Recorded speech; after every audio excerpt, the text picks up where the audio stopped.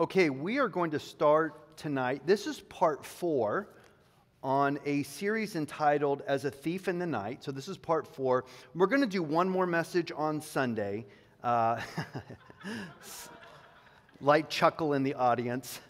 I could do 10 one-hour teachings on this subject. So to get it all done in 5 hours is pretty good for me. But we're going to do one more teaching on Sunday where we're going to look at prophecy related to the flood of Noah, the days of Noah, and the days of Lot, because those are two indicators where Jesus said, before the coming of the Son of Man, it's going to be just like it was in the days of Noah and just like it was in the days of Lot in Sodom and Gomorrah. And so I don't want to skip over that. We're going to look at that on Sunday. Tonight we are continuing the message from this last Sunday, and I've entitled this message this evening, the subtitle is Not Appointed to Wrath, as we're looking at the pre-tribulation rapture of the church. And let's start in 1 Thessalonians chapter 5 and verse 9. This is one of the key scriptures where we are told that we are not appointed unto wrath. So 1 Thessalonians chapter 5 and verse 9.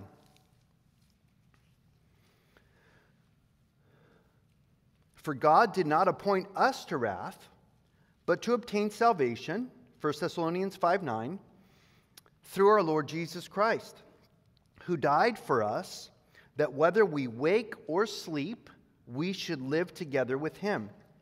Therefore, comfort each other and edify one another, just as you also are doing. You have to have the proper context before you can build a doctrine from one verse.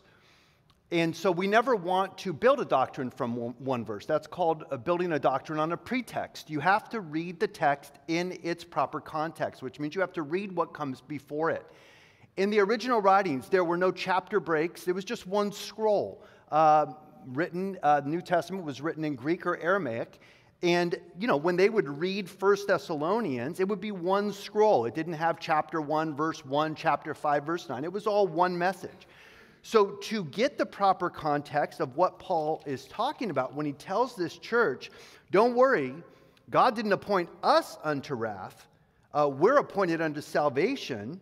And whether we wake or whether we sleep, speaking about dying, we're going to live together with him, and we can comfort one another and edify or build one another up in this truth. You go back to what he's talking about for the context. In the previous chapter, in 1 Thessalonians 4, in verse 15, he's talking about the resurrection of the dead. He's talking about the rapture of the church. He says this in verse 15 of chapter 4 of 1 Thessalonians. For this we say to you by the word of the Lord, that we who are alive and remain until the coming of the Lord will by no means precede those who are asleep, or those who have died in Christ. For the Lord himself will descend from heaven with a shout, with the voice of the archangel, and with the trumpet of God. And the dead in Christ will rise first. Then we who are alive and remain shall be caught up. The Greek word is harpazo, for the two words caught up in our English. It's also translated raptus or raptos in the Latin, from which we get the English word rapture.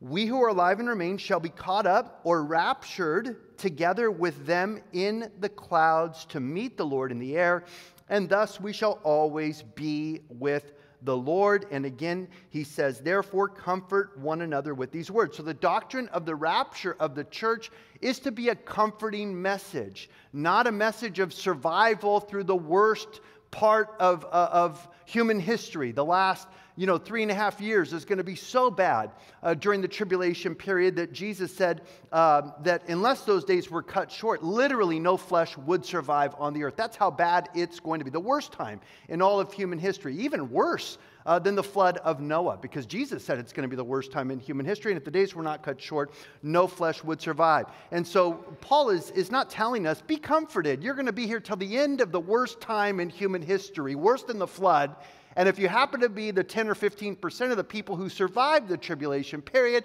then Jesus is going to come back and rapture you. No, that would make no sense at all. He would be telling you, be strong, be warned. You're going to have to face the Antichrist. You're going to have to deal with the devil. You're going to get beheaded. You're going to have to not take the mark of the beast. He doesn't tell us this. He just says it's going to happen. When it happens, it's going to happen instantaneously, imminently, immediately, and it's a comforting message. The rapture of the church is a message of comfort. If it's halfway through the tribulation, you still have to deal with half of the tribulation with the devil running the world. That's not a comforting message to have to live under the devil, the Antichrist, even for 3.5 years, much less for the Great Tribulation period, which is the last 3.5 years. But then he goes right into chapter 5. Again, no chapter breaks in the original scroll. Continuing the same thought. He says, but concerning the times and the seasons, brethren, you have no need that I should write to you. For you yourselves know perfectly that the day of the Lord so comes as a thief in the night.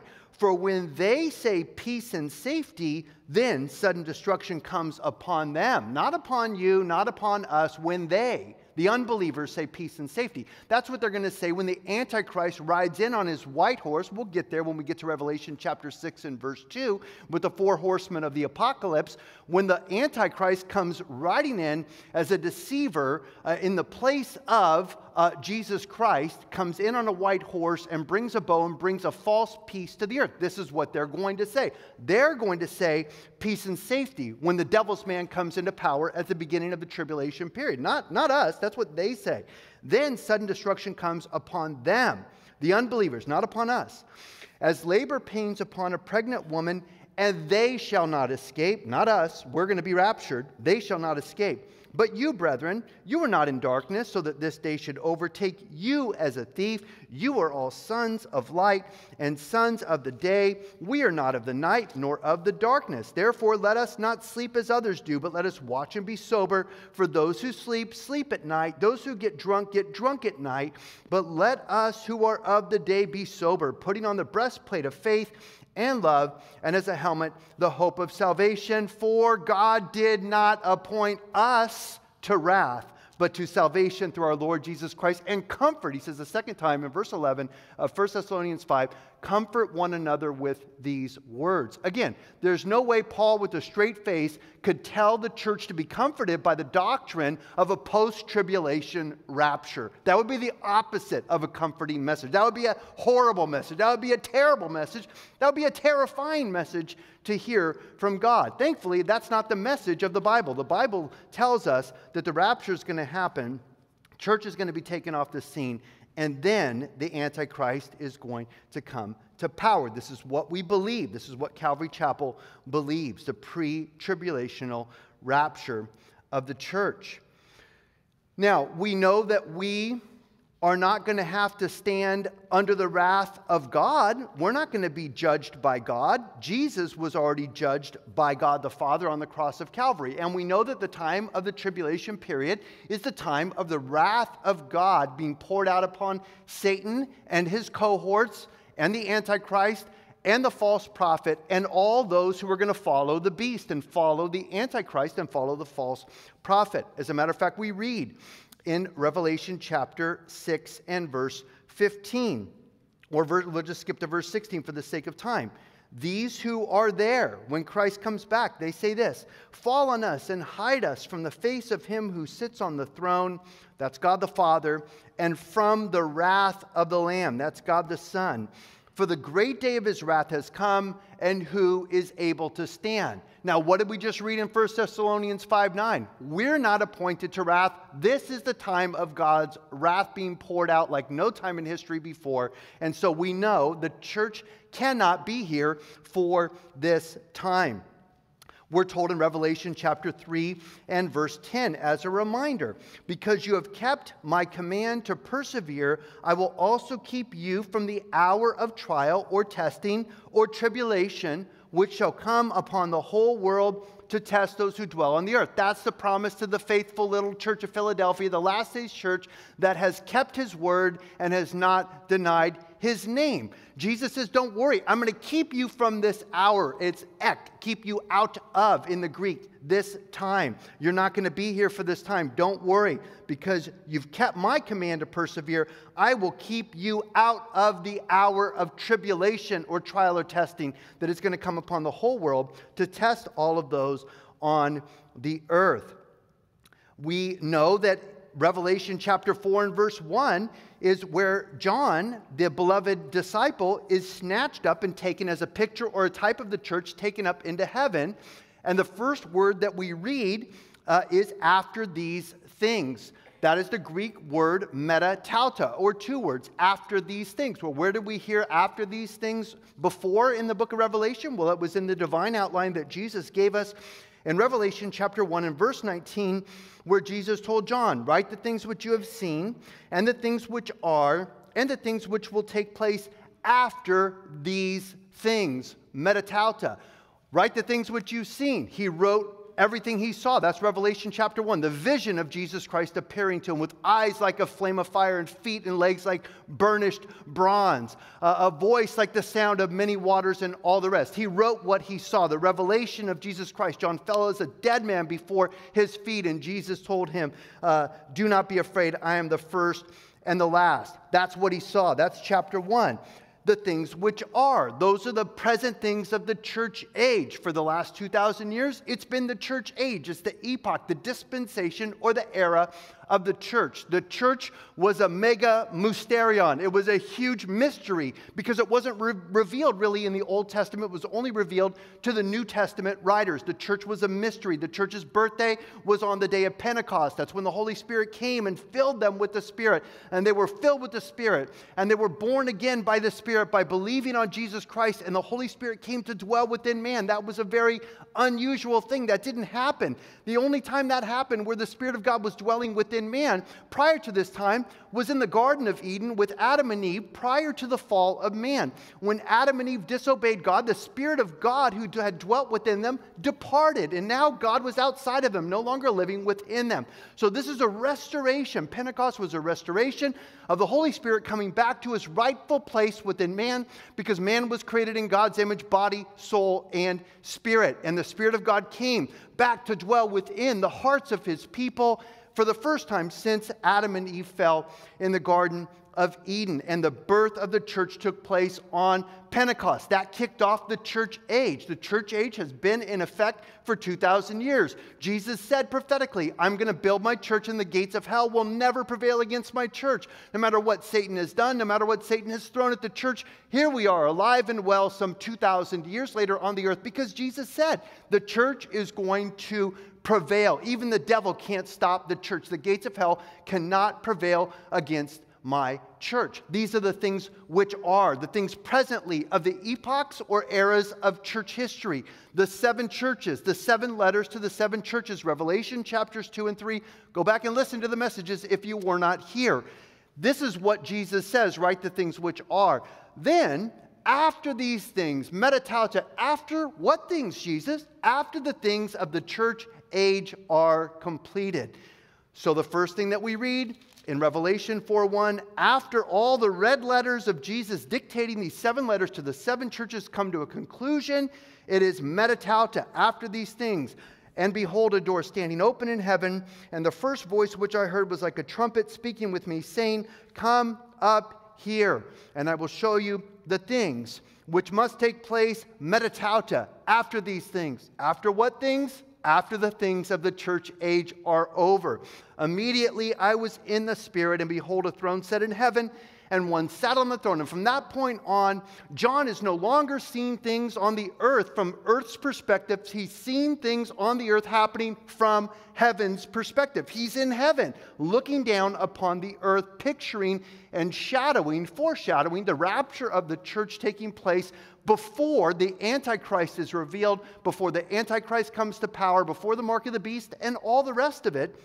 We are going to be taken up into heaven. Then we see these 24 mysterious elders who are in heaven, and they're taking their crowns, and they're throwing their crowns down at the feet of the Lamb who sits on the throne. Revelation chapter 4 and verse 10.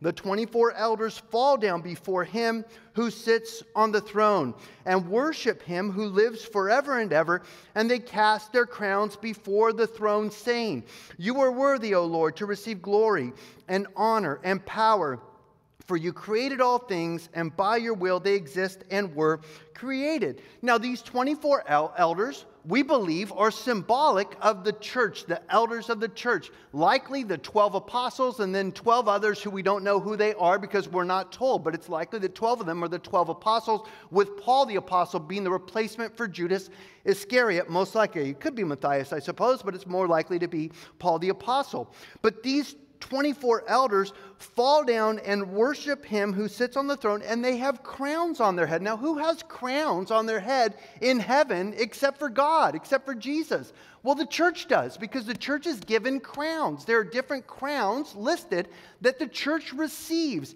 What do they do with their crowns? They cast them at the feet of Jesus. And then in chapter 5 and verse 8, we read this about these 24 elders.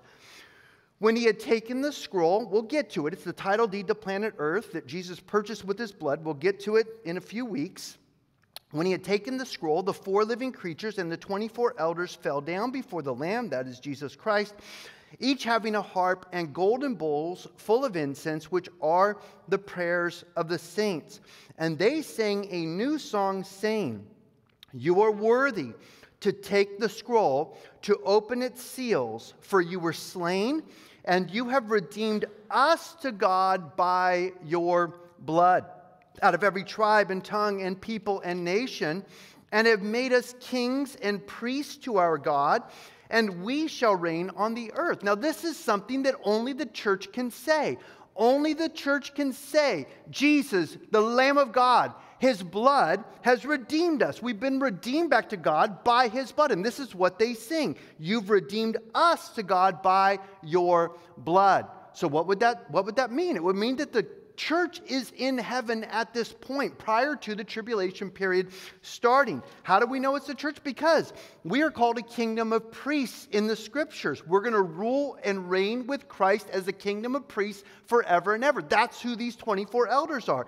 They say in verse 10 of Revelation 5, you have made us kings and priests to our God, and we shall reign on the earth. This is the church. So the church is not on the earth during the tribulation period. The church is safely ensconced away, tucked away with her bridegroom, getting ready and prepared for the marriage supper of the Lamb and the reward ceremony of Jesus Christ in heaven. Remember that Jesus, when he was talking about the things of the last days, even though the rapture was certainly a great mystery, and Jesus really did not clearly teach the rapture of the church while he was teaching, but you could certainly find allusions to the rapture of the church. Paul's the one who really came out and really detailed the rapture of the church for us because, again, it was a mystery to the Old Testament saints. But Jesus says this in Luke 21 and verse 34. Jesus says, "Take heed to yourselves," after talking about all of the things that are going to happen on the earth, the tribulation period, the signs in the heavens, and the moon being turned to blood, and the sun being turned black like sackcloth, and the stars of the heavens falling, and earthquakes all over the earth, the tribulation period. Jesus says this, "But you take heed to yourselves, lest your hearts be weighted down with sexual carousing, with drunkenness, and with the cares of this life. And that day come upon you unexpectedly, for it will come as a snare on all those who dwell on the face of the whole earth. Watch therefore and pray always that you may be counted worthy to escape all these things that will come to pass and to stand before the Son of Man." So Jesus just gave us the escape plan. Jesus just gave us the rescue plan. He's going to rescue us before these things happen. That's what he says. Be aware, be alert. Don't be bogged down with sexual carousing and drunkenness and just being consumed with the cares of this world. He says, you watch, look up. For when you begin to see these things happen, Luke 21:28, and lift up your heads because your redemption draws near. Watch therefore, pray always, that you may be counted worthy to escape all these things that will come to pass and to stand before the Son of Man. The post-trib guys say that we're all just a bunch of escapists. We're preaching escapism. Well, that's okay, because Jesus told us that we're going to escape these things. We're not coming up with this. It's from the lips of Jesus Christ. Pray that you may be counted worthy to escape these things. What things? All the terrible things that he listed in Luke 21 about the tribulation period. So I think we're on good, solid, scriptural ground when we teach the pre-tribulation rapture. And again, we could be wrong. Is it possible that Calvary's wrong and Chuck Smith is wrong and John Wolvert and H.A. Ironside and Dwight Pentecost and all these great, brilliant, genius theologians of the last 200 years, that they're wrong about this? It's possible, but it's not probable, because I think that we have very good, solid scriptural evidence for the fact that the rapture is going to take place, and then the tribulation period is going to begin.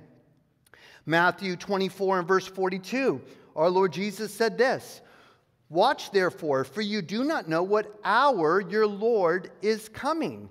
He says in verse 36 of Matthew 24, "But of that day, the day of his return and hour, no one knows, not even the angels of heaven, but my Father only."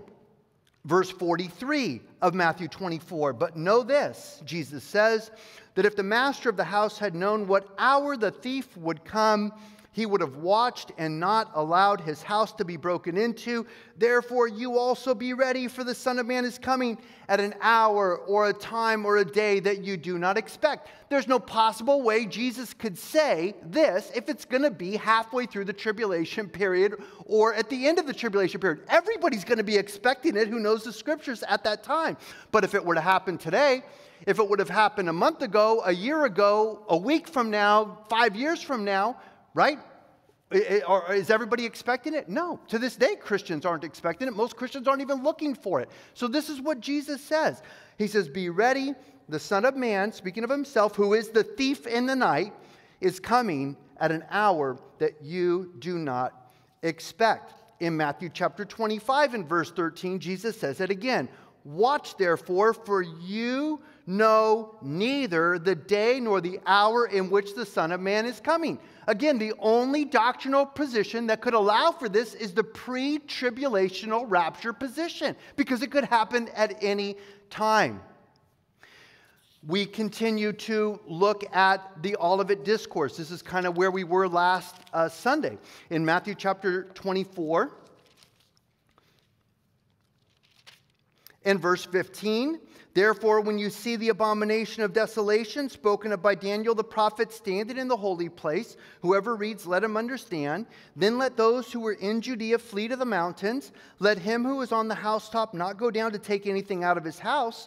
And let him who is in the field not go back to get his clothes. But woe to those who are pregnant and to those who are nursing babies in those days. And pray that your flight may not be in winter or on the Sabbath. For then there will be great tribulation, such as has not been since the beginning of the world until this time, no, nor ever shall be. And unless those days were shortened, no flesh would be saved, but for the sake of the elect," literally the chosen people, the chosen ones is what the word elect means, "those days will be shortened." So then who is Jesus talking to if he's not talking to the church? He's talking to the Jews, because the tribulation period is all about Israel. It has nothing to do with the church. It's all about God restoring and redeeming the chosen people of Israel. That's the whole purpose of the tribulation period. And that's why he says, when you see the abomination. Now, who's going to see the abomination? The Jews. It's going to be in Jerusalem on the Temple Mount, where the temple that's going to be rebuilt is defiled. The abomination of desolation. This is Jesus talking to the Jews. He's not talking to the church. The church has nothing to do with a rebuilt temple in Jerusalem, but the Jews will have everything to do with the rebuilt temple. That's going to be where they go to worship God. We're going to look at the abomination of desolation here in just a few minutes. But Jesus is talking to those in Jerusalem. That's not the church. The church isn't based in Jerusalem. Some would argue the church is based in Rome, but I would argue against it. I would say the Whore of Babylon may be based in Rome, as we're going to see. but not the church. The church is everywhere all over the earth. We don't have a single place like Jerusalem where the church always gathers, but the Jews do. That place is Jerusalem, the Holy of Holies, the Temple Mount. This is to the Jews. He says those who are in Judea. Where's Judea? It's outside of Jerusalem. That's not apparent for us. That has nothing to do. It's not relevant to the church. It's not relevant to the church all over the world. But it is relevant to the Jews who will be in Jerusalem at this time when the abomination of desolation takes place. Jesus is warning the Jews, flee. When you see the abomination of desolation spoken of by Daniel the prophet, let the reader understand, flee out of Jerusalem, flee out of Judea, run to the mountains. Some believe that the Jews are going to actually go to the rock city of Petra in Jordan, and God is going to preserve and protect them there in that rock-fortified city for the 3.5 years of the Great Tribulation period. Jesus goes on, let him who is on the housetop not go down and take anything. Let him who's in the field not go back and get his clothes. Woe to those who are pregnant, to those who are nursing babies, because it's going to be pretty radical. It's all going to happen very quickly. It's going to be hard to get out of Dodge if you're 9 months pregnant or if you're nursing a baby. And then, in case there's any question who he's talking to, Jesus says this, pray that your flight may not be in winter or on the Sabbath. Where's the only place in the world where everything shuts down on the Sabbath day? Only Jerusalem. Not even Tel Aviv, which is the capital of Israel. The secular capital of Israel is Tel Aviv. Tel Aviv doesn't shut down on the Sabbath day. The Dead Sea resorts don't, well, you can't push the buttons on the elevator on the Sabbath day in the Dead Sea resorts. We'll see that when we go there. But, Tel Aviv doesn't shut down. The Dead Sea resorts don't shut down on the Sabbath day, not like Jerusalem. The Sea of Galilee and the regions of Capernaum in Israel do not shut down on the Sabbath day. However, in Jerusalem, everything stops on the Sabbath day. So who is this for? This is not to the church, guys. This is not to the Christian. This is to the Jew, because the tribulation period is God's plan to save the nation of Israel. Again, Jesus says, for then there will be great tribulation, such as has not been since the beginning of the world until this time, no, nor ever shall be. Meaning it's going to even be worse than the flood of Noah, if you could imagine that. And then Jesus says, and unless those days were shortened, verse 22 of Matthew 24, no flesh would survive.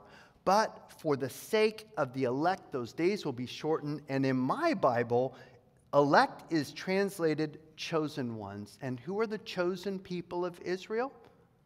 Or the chosen people of God? The nation of Israel. They are the chosen people. So this is to the Jews. This is God's plan to fulfill all of the promises and the prophecies to the nation of Israel that God had previously made through the prophets. In Titus chapter 2 and verse 13, we read this. Paul writing to Titus, he says this, looking for the blessed hope and the glorious appearing of our great God and Savior, Jesus Christ. He's talking about two different things, two different aspects of the second coming of Christ.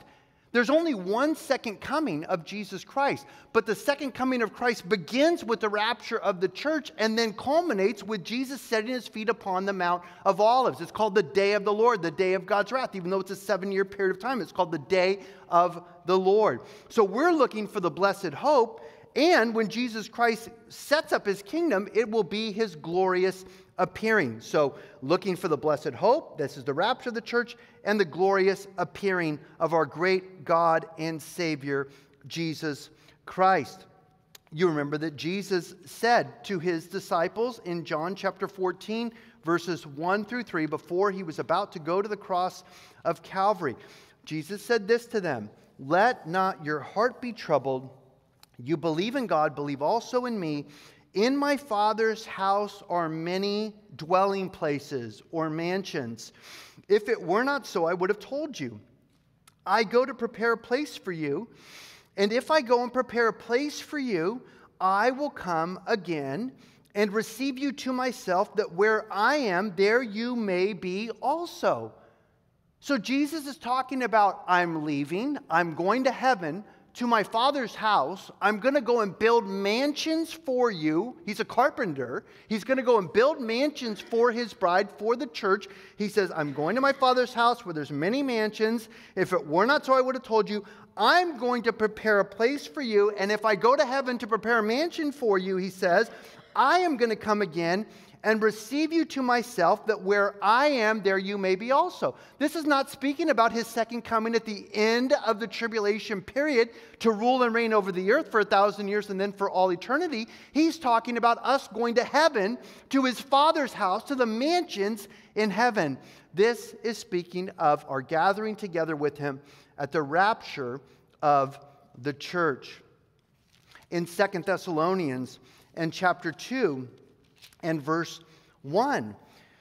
Paul the Apostle writing a second letter to the church in Thessalonica, because there had been some confusion that had crept in regarding the day of the Lord, regarding the fact that some of them thought they'd missed the day of the Lord and missed the rapture of the church. And so Paul wrote them a second letter, referring back to the first letter that he wrote them.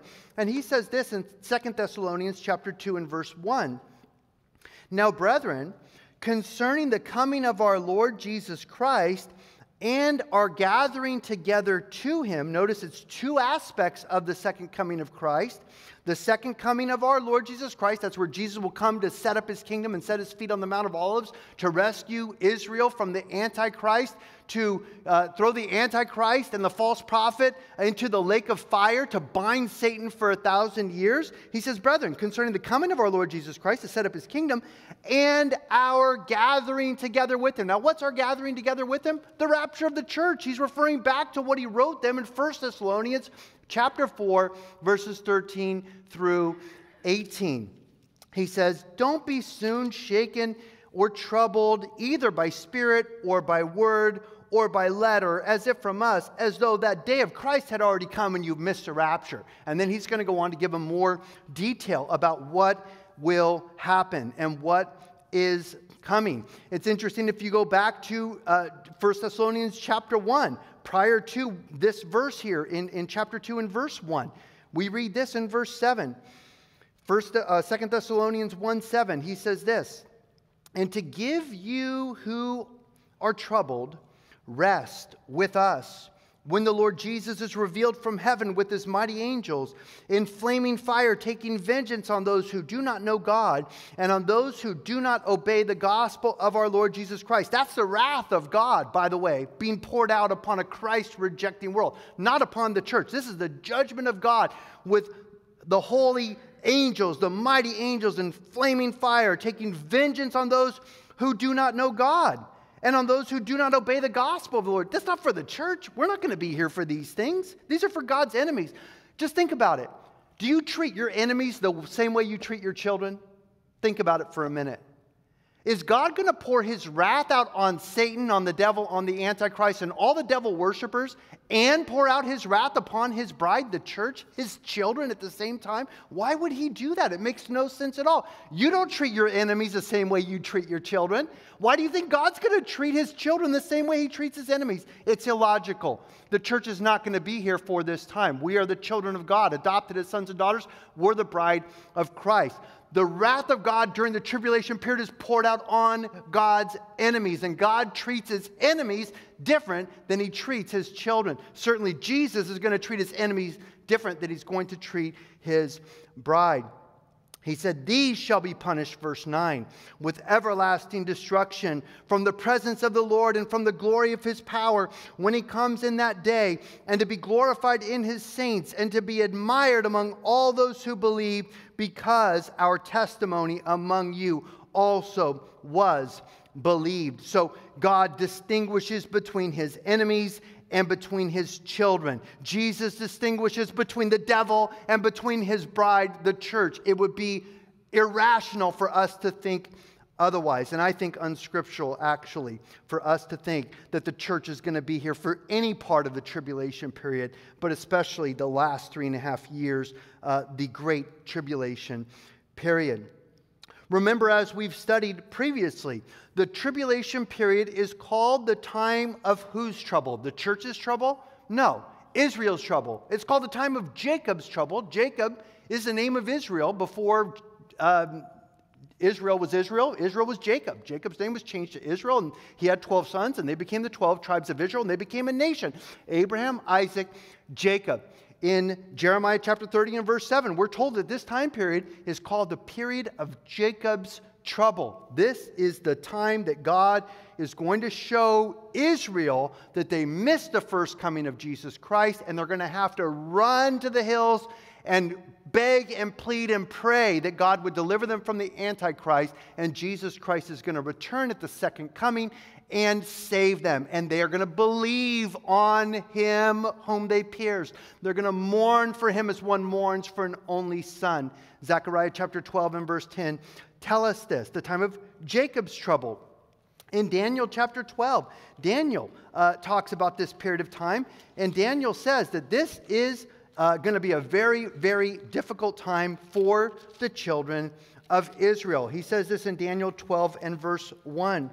At that time, Michael, the archangel, shall stand up, the great prince who stands watch over the sons of your people, and there shall be a time of trouble, Jacob's trouble, such as never was since there was a nation, even to that time. And at that time, your people shall be delivered. Who's Daniel's people? Not the church. Daniel's people is the nation of Israel. That's who he's concerned about. This is the great prince who stands watch over your people, Daniel. This is not the church. It's the nation of Israel. There's going to be a time of great trouble, such as never was since there was a nation. Which nation? The nation of Israel, even to that time. And at that time, your people, Daniel, the Jews, Israel, shall be delivered. Everyone who is found written in the book. This is the culmination of everything to save the nation of Israel, because God made promises to Abraham, Isaac, and Jacob, and David that he must fulfill, that have not yet been fulfilled. The church hasn't fulfilled all the promises to Israel. Remember in Romans chapter 11, verses 26 and 27, after the fullness of the Gentiles has come in, what happens? All of Israel will be saved. That's in the New Testament, by the way, for some who say, oh no, that's all the Old Testament. No, it's the New Testament too. Romans chapter 11, verses 26 and 27, all Israel will be saved when their Messiah comes from Zion and saves the nation of Israel. God made a covenant with Abraham in verses 1, 2, and 3, where he said you're going to have a promised land, the land of the nation of Israel. You're going to be made a great nation. You're going to have a great name, and you are going to be a blessing through the nation of Israel. The whole earth is going to be blessed. God then later promised to David that one of his seed is going to be the king over the whole earth. He's going to have an everlasting kingdom that's going to be forever and ever. That hasn't happened yet. There isn't a king of the Jews who's ruling over the earth forever, not in a physical, literal kingdom.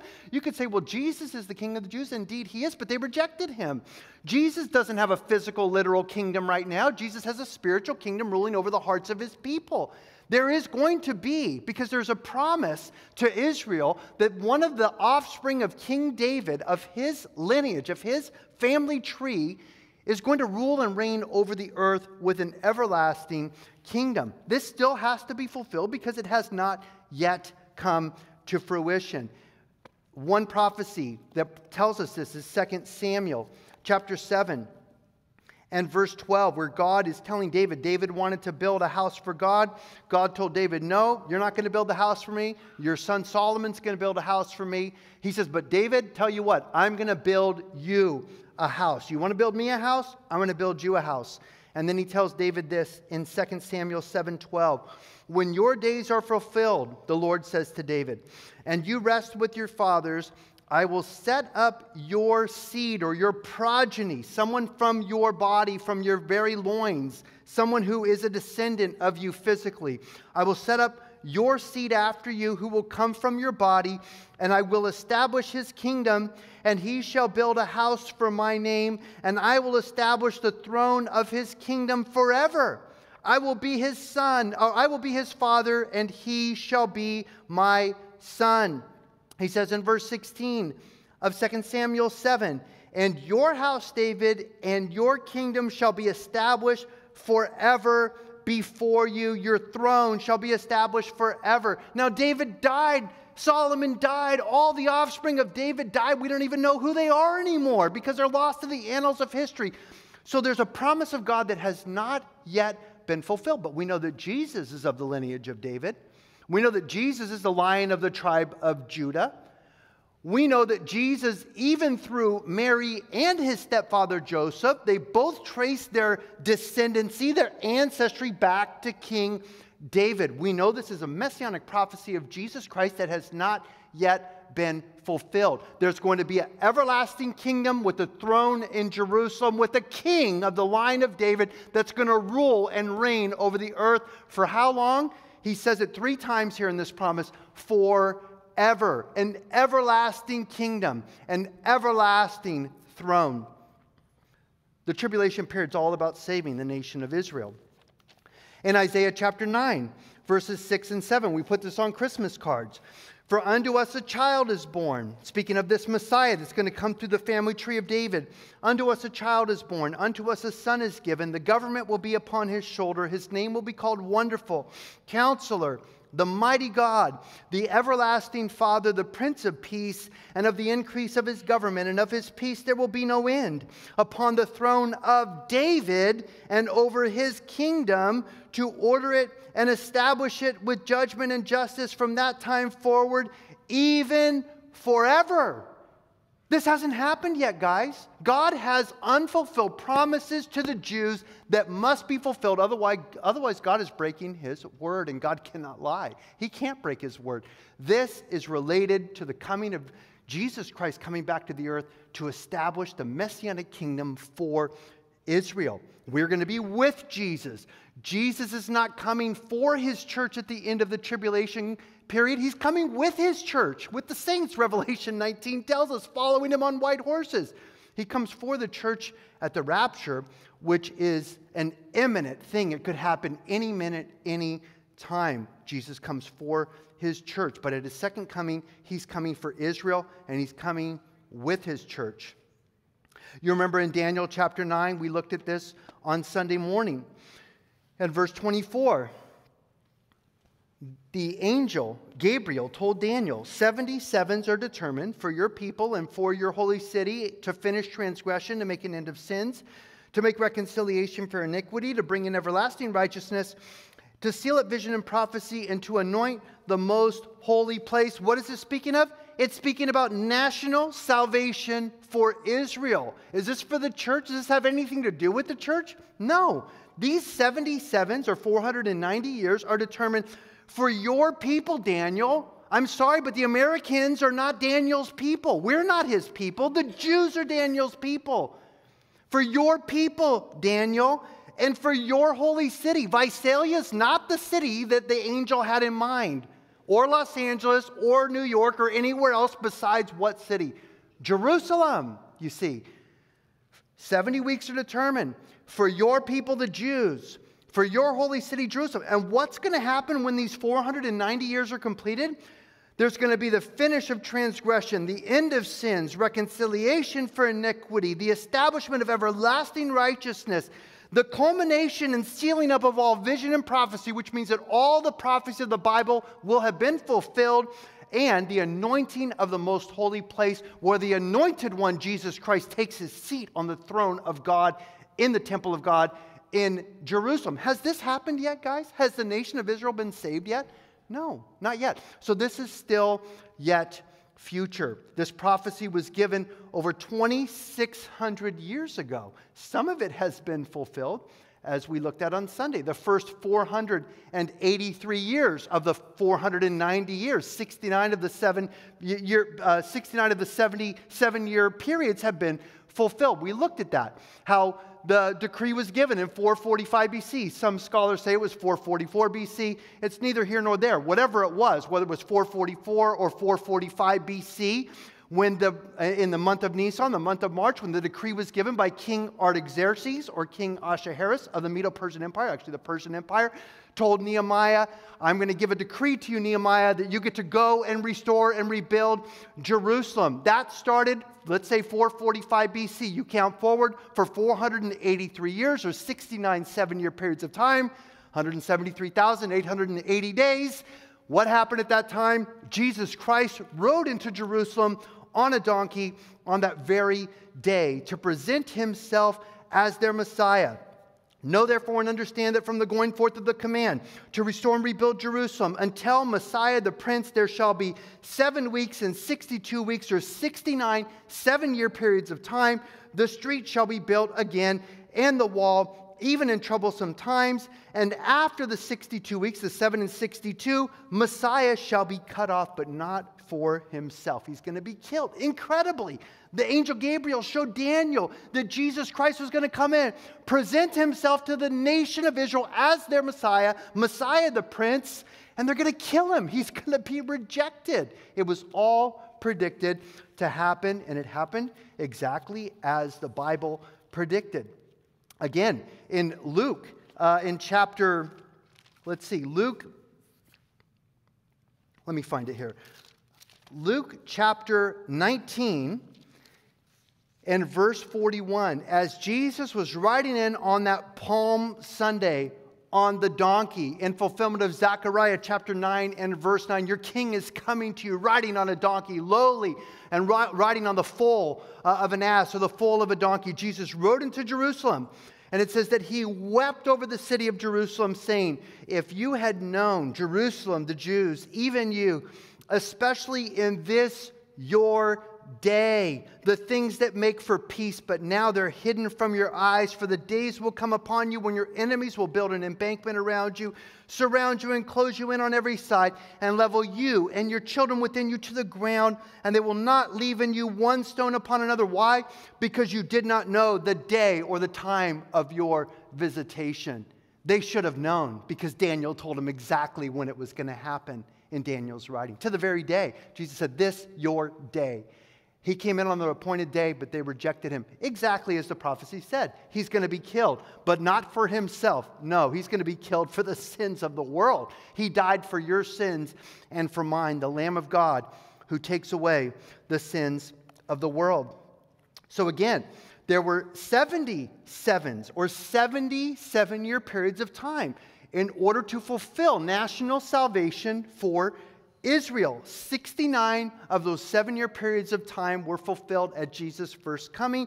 The stopwatch stopped. The church age is parenthetical. When we see after the 62 weeks, Daniel 9:26, after the 483 years, Messiah shall be cut off, but not for himself. There's a comma there when he's killed, and this comma is the church age. The prophecy at that point stopped. The stopwatch stopped. There's still one more week left, one more 7-year period of time. Look at this. It's already 7:51. I'm not even done with my introduction here. How do I always end up running out of time?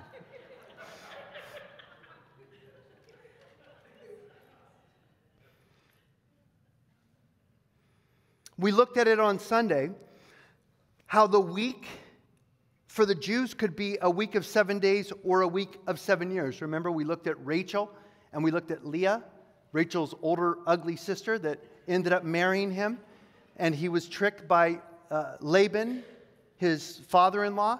And he said, serve me for 7 more years, finish off her week, and I'll give you the other wife also. And then we read that he told, in Genesis 31, he told Laban, I served you for 14 years for your 2 daughters. And earlier we're told that it was for 2 weeks, a week of 7 years rather than 7 days. So this is what we're looking for. We're looking for another week of 7 years, one more 7-year period of time to fulfill all of these prophecies. Now what's interesting is Daniel was in Babylon while he was studying the prophecies of Jeremiah. We don't have time, but you can go look at Jeremiah 29, verses 10 and 11, and Jeremiah 25, verses 11 and 12, where the prophet Jeremiah, who was writing prior to Daniel's writings, Jeremiah, God showed him that the Jews are going to be in Babylon for a 70 70-year period of time. Daniel realized 70 years were almost completed since 606 BC that they were in Babylon. And so Daniel began to pray. He began to seek the Lord. We read in Daniel 9, verse 1, "In the first year of Darius, the son of Ahasuerus, of the lineage of the Medes, who was made king over the realm of the Chaldeans, in the first year of his reign, I, Daniel, understood by the books the number of years specified by the word of the Lord through Jeremiah the prophet, that he would accomplish 70 years in the desolations of Jerusalem. Then I set my face toward the Lord to make requests by prayer and supplications with fasting, sackcloth, and ashes." He realized the 70 years are almost up. Now, why were they in Babylon for 70 years? Interesting, because each one of the years they were in Babylon was a representation of a 7-year period of time that they did not allow the land of Israel to have its sabbatical year, or its year of following the land that they were living in. In Leviticus chapter 25, verses 2 to 5, God commanded the Jews, "When I bring you into your own land, you could work the land for 6 years, but on the 7th year, you give the land a rest." Every 6 years you work, the 7th year, you don't plow, you don't plant. And I'm going to give you enough food in the 6th year to provide for the 7th year, and then on the 8th year, you start to plant again. It was God's brilliant strategy for keeping nutrients in the soil, for keeping minerals and vitamins in the soil, to let the land go fallow every 7th year. Well, we're told in 2 Chronicles in chapter 36 that the Jews did not allow the land to rest for how long? For 490 years. Interesting parallel, isn't it? Remember 70 times 7, 490 years are appointed for your people, for your holy city. They had 490 years where they did not obey God. They did not give the land its rest. So God said, "I'm going to yank you out of the land, send you to Babylon for 70 years, because every 6th year, on the 7th year, you should have given the land a rest, have a sabbatical year. You didn't do it. I'm pulling you out of the land for 70 years to make up for the 70 sabbatical years that you did not allow the land to be fallow." Daniel understood the 70 years were almost up. He's praying, he's seeking God. The angel Gabriel comes in response and basically tells him, "Yeah, Daniel, this is almost over. You're right. You're about to go back to your land." But then the angel Gabriel told him way more than what Daniel had bargained for. He told him all about the things, even of the Antichrist and of the coming of the Messiah and of the second coming of Jesus Christ, or the establishment of the 7-year period of time for the Antichrist to come on the scene. Again, in Daniel chapter 9 and verse 26, after the 62 weeks, the 7 and 62, the 69, 483 years, Messiah shall be cut off, but not for himself. And the people of the prince who is to come shall destroy the city and the sanctuary. The end of it shall be with a flood, until the end of the war desolations are determined. Now, interesting. Who destroyed the city of Jerusalem after Messiah was cut off, and the sanctuary, which is the temple? It was the Romans. It was General Titus, who was Emperor Vespasian's oldest son. Emperor Titus, General Titus, who sacked the city of Jerusalem and pillaged the temple and burnt it to the ground. Titus later became the emperor of Rome, following in the steps of his father Vespasian. This happened in 70 A.D. And so this is exactly what God said was going to happen. The city's going to be destroyed after you reject the Messiah. The city's going to be destroyed. By who? By the people of the prince who is to come. So what does that tell us? It tells us that the Antichrist, the prince who is to come, who's going to make a covenant with the many for the last week, and that's going to kick off the 7-year tribulation period, is going to come out of a revived Roman Empire, because it was the Romans who destroyed the temple and destroyed the city of Jerusalem and burnt it to the ground in 70 AD. Verse 27 says, "Then he shall confirm a covenant," or a treaty, "with many," or with many nations and the nation of Israel, for 1 week. How long is a week? According to this prophecy, it's a 7-year period of time. What is the tribulation period? It's a 7-year period of time.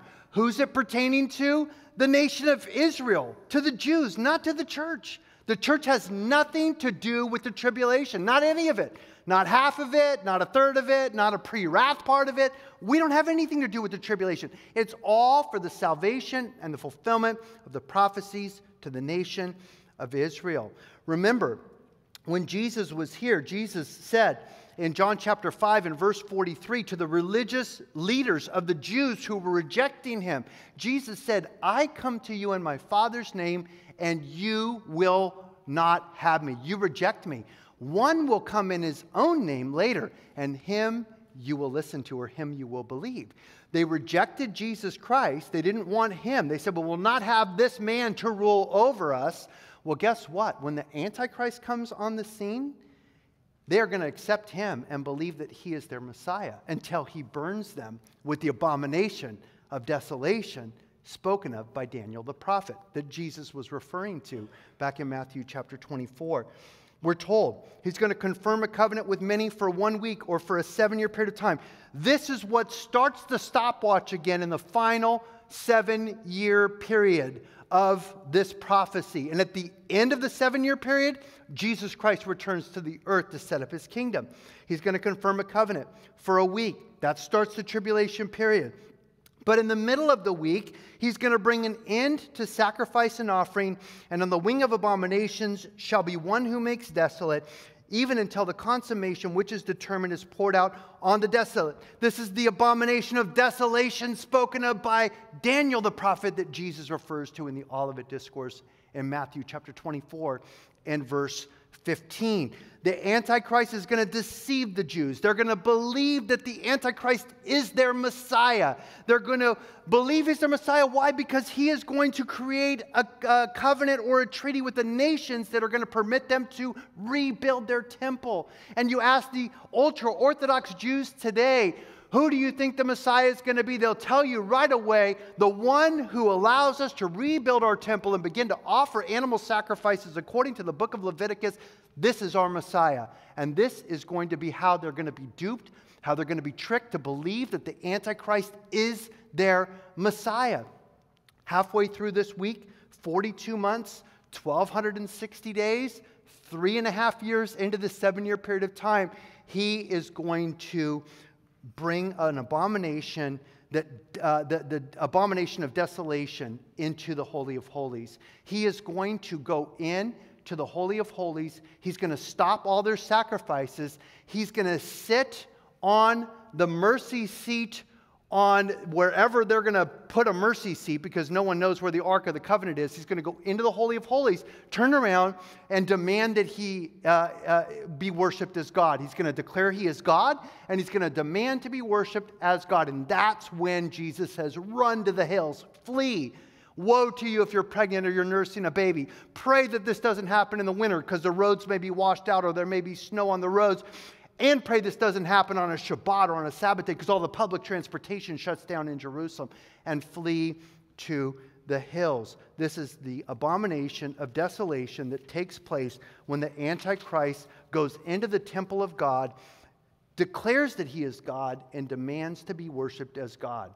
We'll read about it when we get to Revelation chapter 13. It's interesting because we're told that he's killed, or he is presumably killed. Likely, according to Zechariah, he's likely assassinated, the Antichrist, and then he comes back to life. He's a false Jesus. He's a counterfeit. He's going to pretend to do the things that Jesus did. Jesus was killed and Jesus was resurrected. This one is going to be apparently killed and then apparently resurrected, and then that's when he goes in and says that he's God and to be worshipped as God. In Revelation 13, this is also the time when he demands that everyone take the mark of the beast on their right hand or their forehead, the 666, and if you don't take the mark of the beast, you're going to be rounded up, imprisoned, and beheaded. This is the abomination of desolations, spoken of by Daniel the prophet that Jesus refers to. Paul the apostle refers to it in 2 Thessalonians chapter 2. We don't have time to go there right now. We'll try and get there at some point during this teaching in 2 Thessalonians chapter 2. Before the Antichrist can be revealed, though, according to 2 Thessalonians chapter 2, the restrainer has to be removed out of the way. Who's the restrainer? He's the Holy Spirit that is within the church. On the day of Pentecost, the Holy Spirit came in power to take up residence within God's people. At the rapture, the church is going to be taken up, and it's going to go back to the way it was prior to the church age. And the Spirit of God is still going to be everywhere, but the Spirit of God is not going to be possessing his people in the sense of taking up residence within the people of God. Just like it was in the Old Testament times, the Spirit of God would come upon people and lead people, come upon people and lead people. For the church, the Holy Spirit comes and lives with us forever, inside of us. That is going to end at the rapture. The restrainer is going to be removed off the earth, and then the Antichrist, that wicked one, that man of sin, who deceives the whole world, will come to power. So much more that I want to get to, but I just do not have time.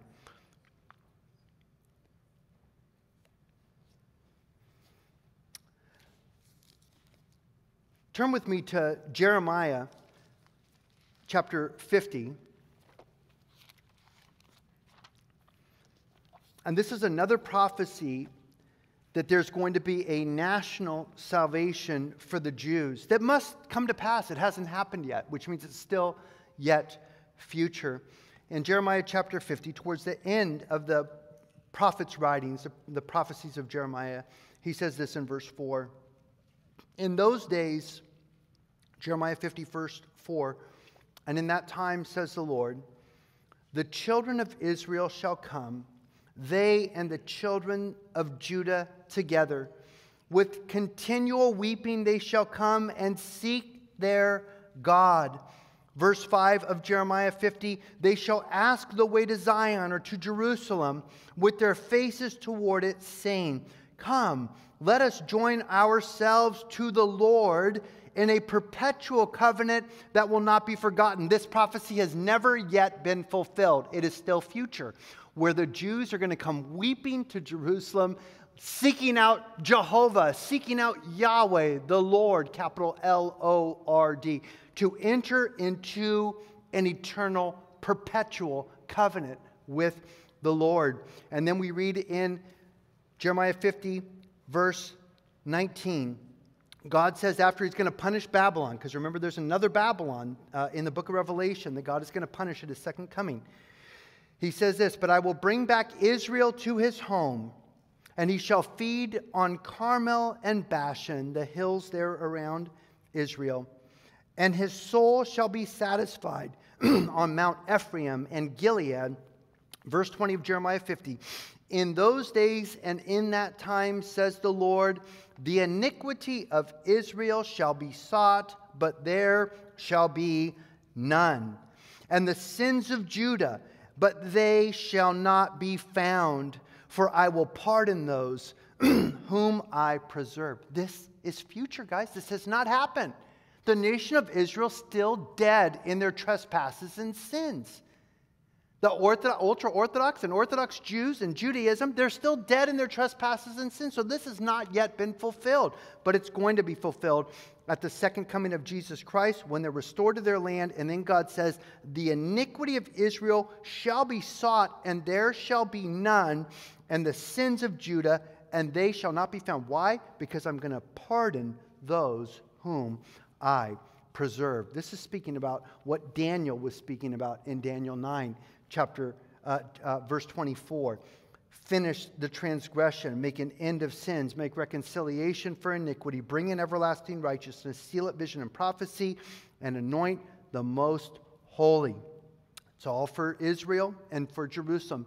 Future hasn't happened yet. When's it going to happen? When Jesus Christ returns at the end of the tribulation period. Nothing to do with the church. Absolutely nothing to do with the church, the bride of Christ, the body of Christ. And then in Zechariah chapter 12, this is where we're going to have to end, in verse 10.